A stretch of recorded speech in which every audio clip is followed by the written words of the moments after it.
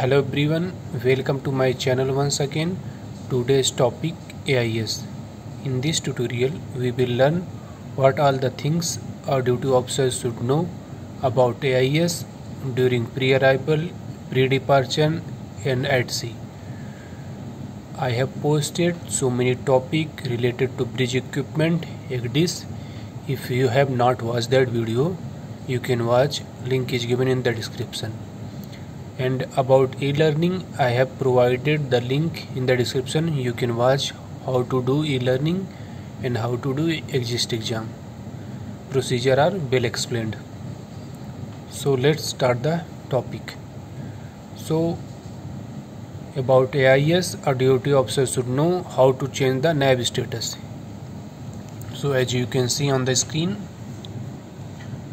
we have 5 button: menu, enter, display, dimmer and nav status.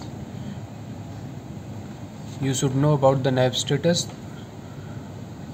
First click on the nav status. As you can see, nav status, right now we are underway using engine, so you can change.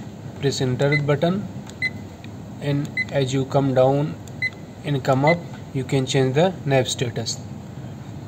If you are at anchor 01 or otherwise you are underway using engine 00, so you can change from here.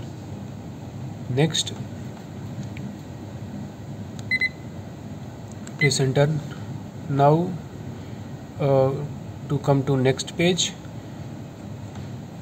click on right button, and as you can see here, you can change the destination. You can enter from here and you can change it. Next thing, arrival time, date and UTC. You can enter the date and UC time, as you can see. And next, you can change the cargo type and type number and in the details. These are the important things. And draft and number of person on board, as we have 8-meter draft and total number of crew on board 22. And these are the basic things. How to change the nav status. Now at sea we carry out some test. Now we will see what are the tests we carry out at the sea. So we press the menu button, and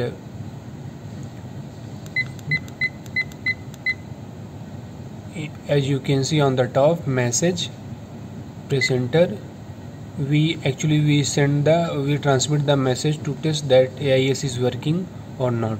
So you can go to create message, and you can set message type, like what kind of message you want to transmit. Press enter. So you want to address a particular MMSI number, or you want to broadcast. You can select the message type, normal or safety message. Once you enter all the detail correctly, come back and you can send the message from here.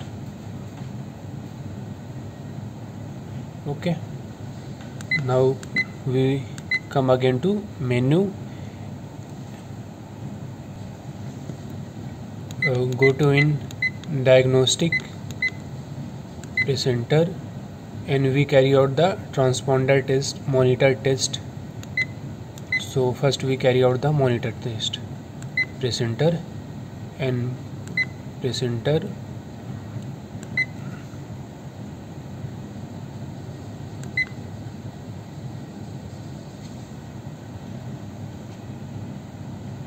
As you can see, monitor test, it is okay, everything is written okay.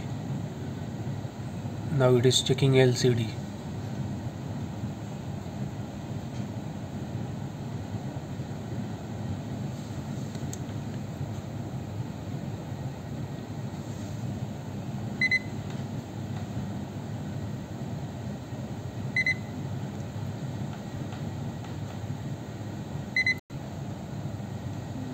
Now it has been done. We come back to menu button.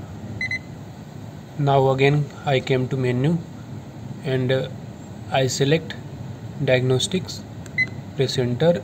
I have done monitor test. Now I will do transponder test. Select transponder test, press enter, and from here you can do memory test, GPS test, VHF communication test. So I select memory test. Now it is showing the menu ROM, okay, sub RAM, okay. So test has been passed. Now come back to GPS test. I'll do GPS test. After some time, yeah, it is coming, test okay. Now for GPS communication test, press enter.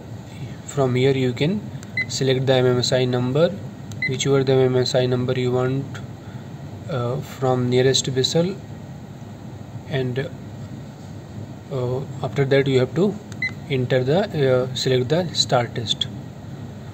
So guys, these are the basic things about AIS which you should know. And during the port also, some of the AIS have inbuilt feature like AIS to be at low watt in the port.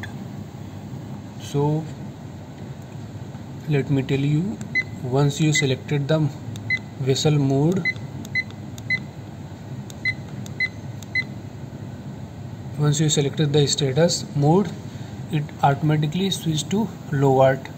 So AIS has to be low watt in the port, so you should know. So guys, these were the basic things which duty officers should know about AIS. Next time I will be present with another new topic. If you find helpful this video, please hit the like button and share with your friends. Thank you so much. Bye bye.